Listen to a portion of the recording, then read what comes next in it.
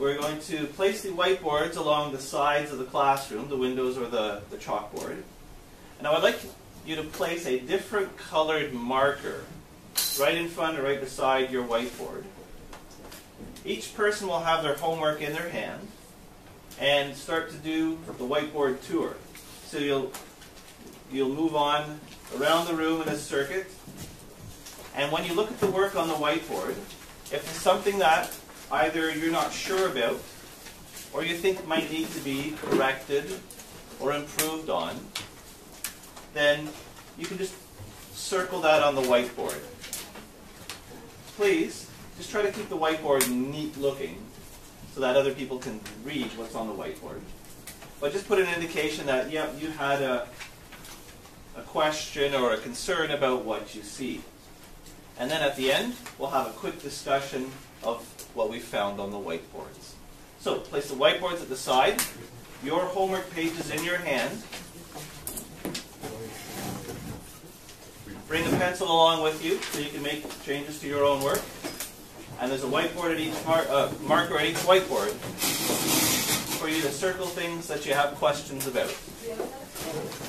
Okay, please grab your work and start to do the tour.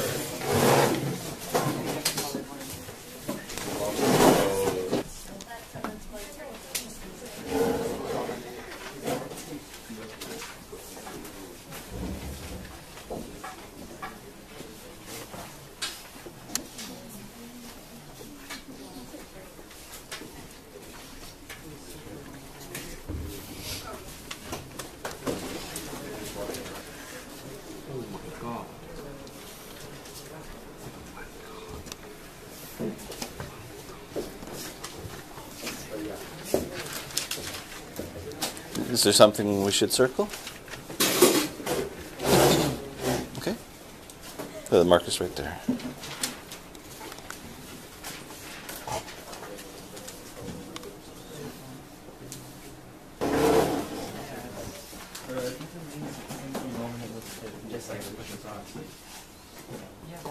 Acceleration has something to do with because the acceleration is negative, right?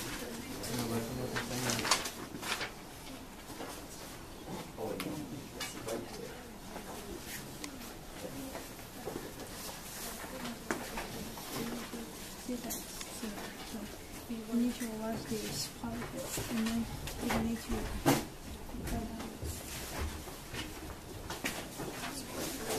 Ladies and gentlemen, have a seat, please. And let's talk about our whiteboard work. Okay, have a look over here, please.